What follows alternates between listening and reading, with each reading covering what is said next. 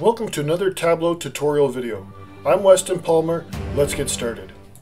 The Hyperlink Action is a great way to increase interactivity between your dashboards, creates a more seamless experience for the user, and can be a little bit intimidating if you haven't done it before. So we're going to walk you through some of the tips and tricks and actually how to use the URL action. I've actually got these two so that you select one of these dots here and it pulls up sales by region. What I want to do is be able to just click on one of these dots and go directly to Google. I may have already created this action, so I apologize. So here's the action I had created previously. We're going to edit it. Just got your name. This looks just like every other action, right? We're on select. I'm going to have go to Google.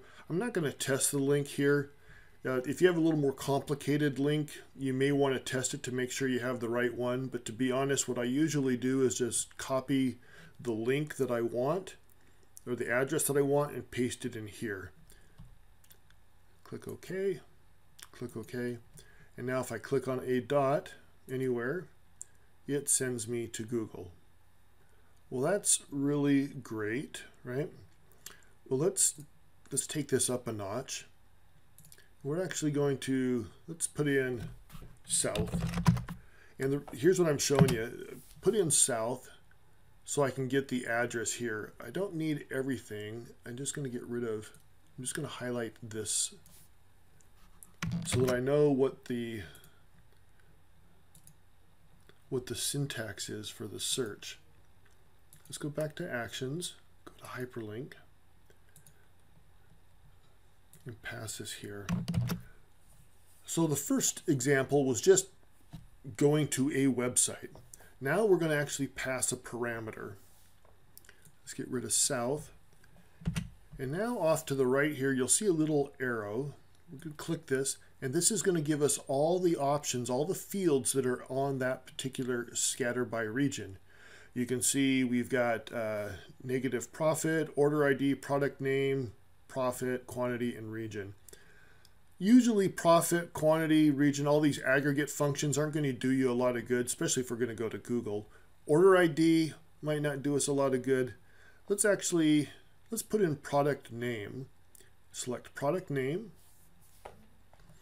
and it puts it in greater than, less than symbols.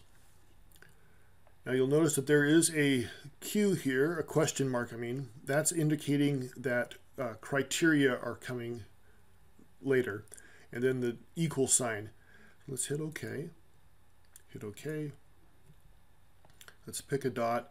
And this is south, so we should be querying on, oh, no, I'm sorry. We said easy staple paper, right? That was product name that we selected. And over here you can see that was the easy staple paper. We'll unselect that. Let's pick this item. Fewer. And so now when we go here, we're going to be looking up 3D Systems Cube Printer. 3D Systems Cube Printer. So it already populates it for us.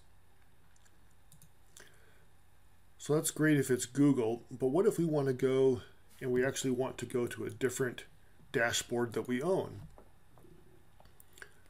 So I'm going to come to Actions,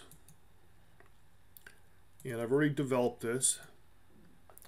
You've got a name, product, and it's going to go off the scatter plot. That's what this one is called. This one's called scatter plot. And you'll notice that I have menu selected.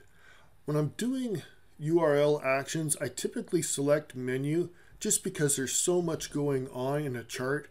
People have a tendency to click on dots, and that way you can see the tooltip pop up. If you have any filters on the screen, those can trigger, or if you have highlighting. So I like to do a menu so that it's a specific action, an additional step the user has to use to get to their website. The name in this case is going to be very important because that is the name, that is of the hyperlink that the user is going to see. Now you could test this link here. I'm not going to because we don't have a product name selected. You can see here that we have selected product name, and it's in the greater than, less than symbols. This is the page that we want to go to. And then there's the question mark, starting the criteria that we're going to be, the parameter that we're passing to this field. And the field in the desired web page, the dashboard that we have, it's called product name. And there's a space between the product and the name, just like here. And so we need to put in the %20. That's the URL code for space.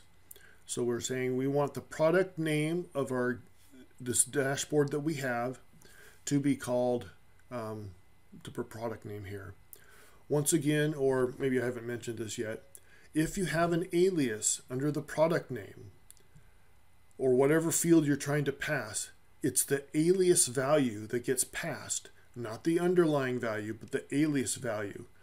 So if you're passing an alias value to another dashboard that is going off of the underlying value, you'll have to be very careful. You'll have to do some manipulation and maybe add the original value. So now we're going to select OK. We're going to pick this one. You can see the same label. We're going to go there. And here you see Easy Staple Paper, the chart. One of the things to be aware of that we ran into is some of these bullets, if they have multiple items on there, like this one appears to have 3D Systems, Cube Printer, second generation, magenta. We ran into some problems here because the comma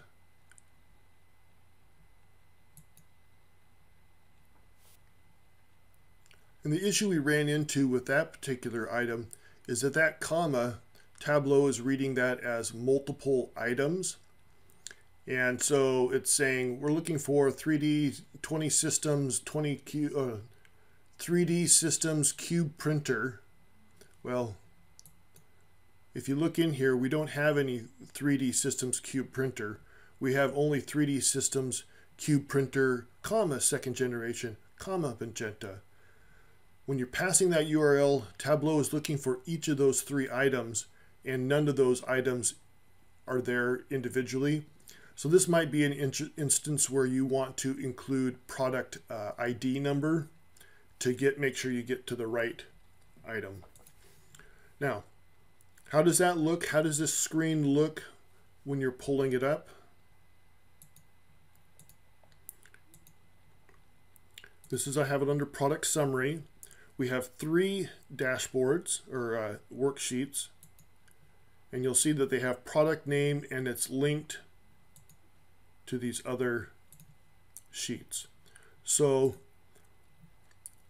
when your selection comes, it fills in the product name for all of these sheets, and that's how it filters. Obviously you can pass multiple. I don't know if I mentioned it, but quick filters doesn't work with quick filters. It has to be an item that you're actually selecting here on the chart. What I would do in this case here is just copy this whole thing, paste it, and then you see that the product name, how the product name looks, and then you just put in the from the little arrows, the arrow, and drop that in.